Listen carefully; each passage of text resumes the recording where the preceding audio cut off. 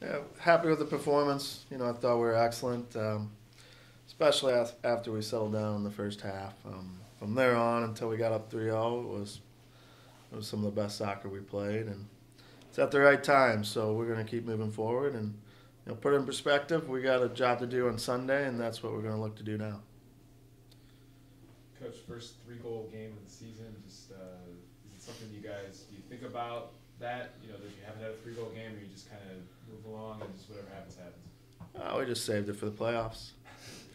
We had it in us all year long. It's sometimes you finish goals, sometimes you don't, and we had to do some more little things to probably get the goals, and we've started to do them, and now we're rewarding ourselves for our play, and it's at the right time.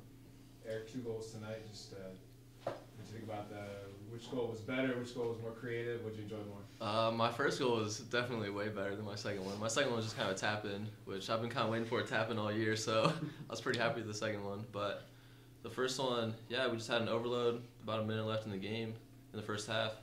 And I think Addie sent it in, they just cleared it up, and I just hit it. Yeah, I thought he should have hit it harder. Yeah. What do I know? You guys had a lot of opportunities in the first half. Couldn't get the goal until 18 seconds left. For the players, talk about what that does going into the locker room for you guys. For the team, it's huge boost, huge confidence boost, because we knew we were playing well, but you need to get that goal so the team feels better, and then they're going into the locker room, the other team feeling down. So it was a huge boost for us going into halftime with 1-goal lead. Yeah, definitely. It gave us a lot of confidence going into the second half, knowing that we were a goal up. So it was good.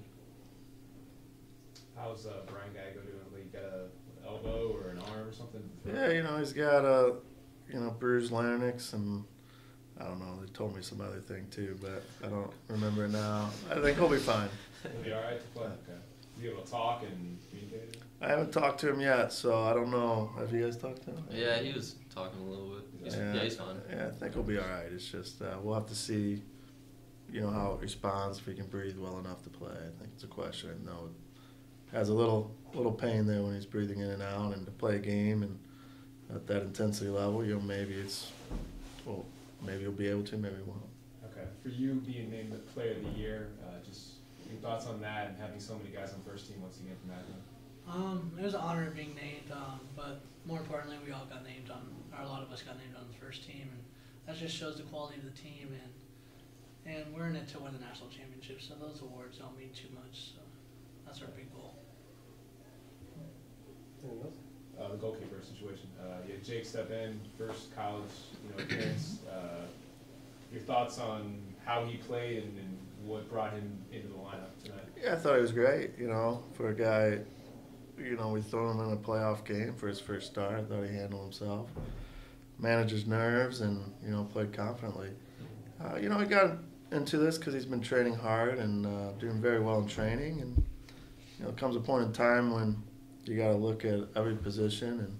And Fernando's a very good keeper. He's young. He's played a lot of games, and I think this first time around he started to. I don't know if he's worn down, but hit a little slump. So we went with Jake. He's been a little bit more confident, better in training, and I think it paid off today. For all of you guys went into a game a week ago that you had to win to host this week. You guys get another shot at them. Talk about going into the championship game against Western. Yeah, we're going to be happy to play them on our field. It's bigger, it's nicer, there's less wind. But we're going to have to do what we did tonight. We're going to have to move the ball quickly. We're going to have to really, our player movement's going to have to be sharp, our rotations. If we do that, we should be fine. Now, they're going to do what they did last week. They're going to sit back, be physical, kick the ball out of bounds, and hope for restarts and throw-ins on us.